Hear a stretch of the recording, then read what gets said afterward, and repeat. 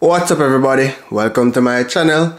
In this video today I will be sharing with you the steps of how you can get a cash app in Jamaica. Now before I go any further, there's not 100% guarantee that this will work for you. It works for some, it doesn't work for others, right? So the first thing you need on your phone is a VPN. You can use a free one or a paid one. I use Proton VPN, which allows you to use one device for free. You can download that from the Play Store or App Store. Now once you do this, set up your account, restart your phone, right? Give it some time before you search for a cash app in the Play Store or App Store, right? Now for iPhone users, I'm not sure it goes for Android, right? When you search for the Cash App mobile app in the App Store, if you're not seeing it come up, you need to switch your App Store from whichever country it is currently located and ensure it's in the American App Store. And once you do this, you should see the Cash App comes up, and that's literally how you can get Cash App in Jamaica. Now let's say you now successfully install Cash App and you receive some money in your Cash App and you want to get that money out of your Cash App. Now the next best option for you is to download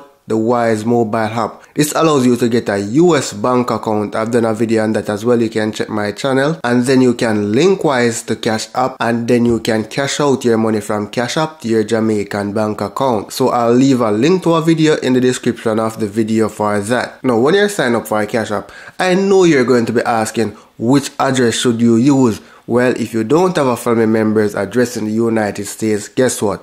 You have a freight forwarding company or shipping company. If you do have one of that, use their address, right? And that's how you work around the address thing. So that's it for now, guys. Thank you for watching and see you in the next video.